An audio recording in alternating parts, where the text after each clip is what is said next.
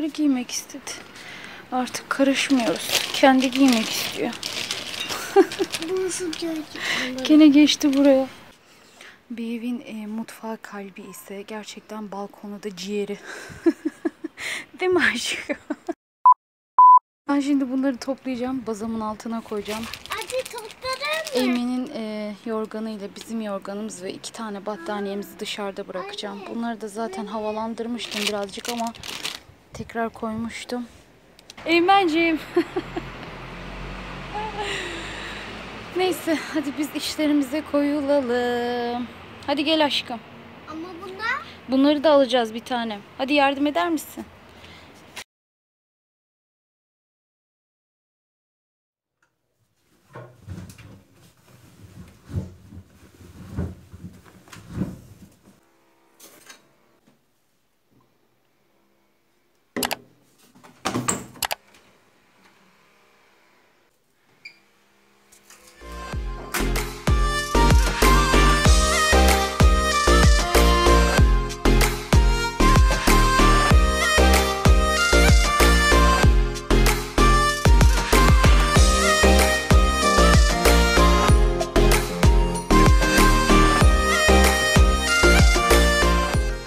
Size bazamın altını göstermek istedim. Burada önemli bir kutum var. Burada da Eymen'in küçüklük yorganları falan var. Bunun vakumu birazcık sönmüş galiba. Ben bunu aslında değiştirip başka küçük bir vakuma koymak istiyorum. Bunun da vakumu açılmış sanırım. Kenarından bir yırtılma falan yapmış galiba. Ya bende gerçekten dehşet bir yorgan yığını var. Anlamadım. Ya yorgan da değil aslında. Elyaf yorgan bunlar. Bu normal hazır satılanlardan. Yani birkaç tane hediye gelmişti. Bakın burada ne buldum. Size de göstereyim. Belki merak edersiniz. Odaklamadı. Heh. Arkadaşlar bu Arabistan'ın 1 TL'si. 1 pound. Böyle göstermek istedim. Bunu saklıyoruz. Buraya düşmüş ama. Muhtemelen Eymen'in elinde falandı. Ben arıyordum bunu hatta nereye koyduk acaba falan diye. Arkası da bu şekilde. Bir türlü odaklayamıyordu. Ben şimdi bunları çıkardım bazamın altından. Bazamın altını bir süpürmem gerekiyor. Biliyorsunuz yazdan kışa, kıştan yaza derken o şekilde kalkıp indiriliyor. Ben bunları toplayacağım. Burada da Eymen'in yani vermeye kıyamadığım benim için anısı olan daha doğrusu şeylerini vakımlamıştım. Ama bu bayağı bir büyük. Böyle küçük yorganları falan var. Eymen'e zaten giymediklerini veriyorum. Elimden geldiğince vermeye çalışıyorum. Hatta şurada bir yerde bir poşetimiz daha var şurada. Oradaki poşetimizi de böyle giymediğimiz şeyleri falan koyuyoruz. Belediyenin bu mavi kumbaraları falan var. Bilmiyorum hani sizin oralarda var mı? Muhtemelen vardır. Onlara falan koyuyoruz. Bakalım neler var neler yok burada. Şimdi bunları ben güzelce düzelteceğim. Ay bebek kokuyor hal. Gerçekten çok tatlı ya. Bu da benim eski bebek battaniyemde. Ben bunu da kullanmasını istediğim için üstüne kılıf ekledim. Bu eski, çok eski, yani 89'da doğdum ben, düşünün. Çok eski bir battaniye var içinde. Aslında ben bunun kenarlarını falan güzelce şey yapayım. Hem saklamak için hem de Eymen'in de kullanmasını istediğim için bu şekilde kılıf geçirdim. Gayet de iyi kullandım. Bunu da ben yaptım hamileyken. Göstereyim size. Şöyle göstereyim. Bu tunus işi tığla yapıyorsunuz. Arkasına da annem böyle geçirdi. Geçittirdirdi bunu. Bu da küçük yorganı. Minnak yorgan. Minnak yorgan. Oğluşumun minnak yorganları. Kenarlıklar. Bu çarşafı da ben yapmıştım. Lastik geçirdim böyle. İlerleyen vakitlerde eğer isterseniz bunu nasıl diktiğimi de gösterebilirim size. Ben çünkü normal bu yatağıma da normal çarşaf, düz çarşaf aldığım zaman kenarlarına lastik geçiriyorum böyle. Bu da ben ördüm. Eymenciğime. Şuraya bir cırt cırt yaptım. Böyle. kışın içine koyuyordum. Arkadaşlar bu düz ördüm ve buradan başını diktim sadece. Bu da kendinden desenli olan iplerden normal ördüm ya. Buna lastik örme mi diyorlar? Evet, aynen. Yani aklınızda olsun, fikir olsun. Şimdi diyeceksiniz ki pembe battaniye ne alaka? Ben size söyleyeyim. Eymen'e tam 6,5 ayına kadar kız dediler. Ve hatta adını da Nisanur koydum.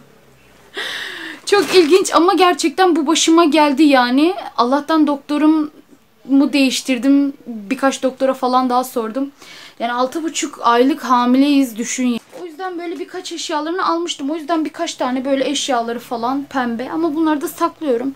Bunlar şu kafasını sokmasın diye, yani beşiklerin o tahta bölümlerine böyle bunları koyuyordum. Su geçiriyordum. Şöyle bunları böyle geçirdim. Böyle koruyordum. Buralarına cırt cırt koydum. Yani 2015 ile 2016 arası dikmiştim ben bunu. O zaman minicik bir dikiş makinem vardı. Ya çok tatlı değil mi? Eymen'in ilk 40 yastığıydı bu. O zamanlar tabii bunlar modaydı. Böyle. Bunu da saklıyorum. Anısı var benim için. Ya ben böyle şeylere çok kıymet veriyorum. Neyse, yine çok konuştuk.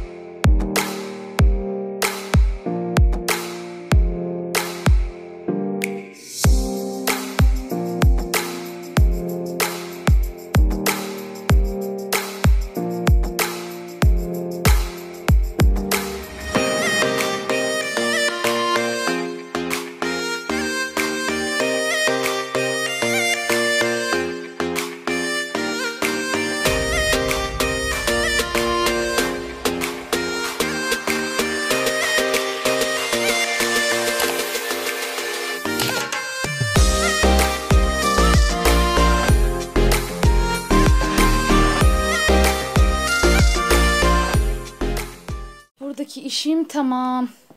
Yalnız şu Eymen'in o yaptım zannettim ama hatta bayağı indirmiştim.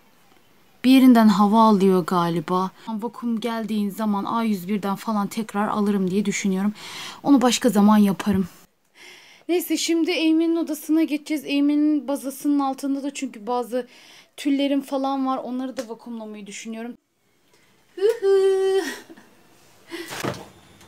Şimdi önemli olan şunlar. Yani bunları vakumlamak istiyorum. Şunları vakumlayacağız.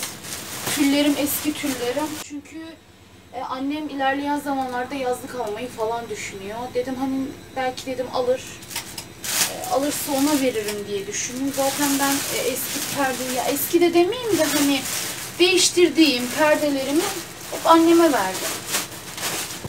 Elyaflar var burada arkadaşlar. Burada ben yastık falan da yapıyorum. Bazen böyle lazım oluyor. Yastığımı falan kendim yapıyorum demiştim zaten size. Ben böyle şeyleri çok seviyorum. Böyle şeylerle uğraşmayı da çok seviyorum. Ben burayı şimdi süpürdüm. Buraya şeylerimi koyuyorum. Şöyle göstereyim size. Evde çalışıyordum ben zaten. Bunları yaparken evde yapıyordum. Eymen 1 yaşında falandı sanırım. Belki Eymen büyüyene kadar, Eymen artık ayaklanana kadar bayağı da iyi para kazanıyordum yani. De kapıda ödeme seçeneği falan da açmıştık. Bunlarla ilgili merak ettiğiniz sorular varsa size yardımcı olabilirim. Gerçekten bu kapıda ödemeyi nasıl açılır, nasıl yapılır gibilerinden. Dediğim gibi ben böyle hobi şeyleri falan çok seviyorum. Hatta kendime ait bir tane hobi yerim var. Şimdi bunları yerine koyalım, güzelce kapatalım.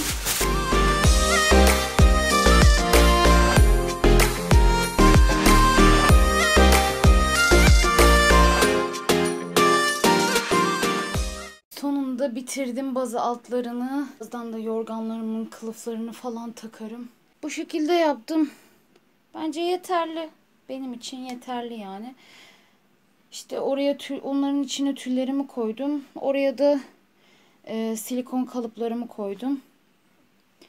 Bunu zaten devamlı kullanıyorum arkadaşlar. Çünkü Eymen'in bazen yastığını doldurmam gerekiyor. Bazen çıkarmam gerekiyor. Yani devamlı o açık. Benim süpürge makinenin yıkama aletleri var. Burada kapatalım. Eymen'in yatağını falan da çıkardım ki birazcık böyle hava alsın yatak diye. Gece çok fazla terletiyor bu yatak. Ama güzel. Yani bir markası yok zaten. Bu şekilde şimdi birazcık ben dinlenmem lazım. Gerçekten çok yoruldum. Yani yorganlarla falan uğraşmak insanları gerçekten yoruyor. Ama bunlar güzel terapiler. Ben birazcık şuraları biraz toplayayım. Ondan sonra da yemek yapmaya girişirim. Çünkü muhtemelen Eymen acıkmıştır. Evet, oğluşumun yatağını da yaptım. Artık yorganı da çıktı. Kış geliyor. Ben gideyim mi artık? Gitmek mi istiyorsun? Biz düzeltiyoruz. Çocuklar bozuyor tabii ki. Tamam aşkım, al da oyna bebeğim. Evet arkadaşlar, bugünlük benden bu kadar. Benimle birlikte siz de yoruldunuz mu bilmiyorum. Sizinle bu şekilde bir video çekmek istedim. Umarım severek, beğenerek izlemişsinizdir. Beğendiyseniz beğen butonuna ve abone olmadan gitmeyin arkadaşlar. Sizinle daha güzel videolar çekmek istiyorum. Şimdilik benden bu kadar. Kendinize çok çok iyi bakın. Hoşça kalın.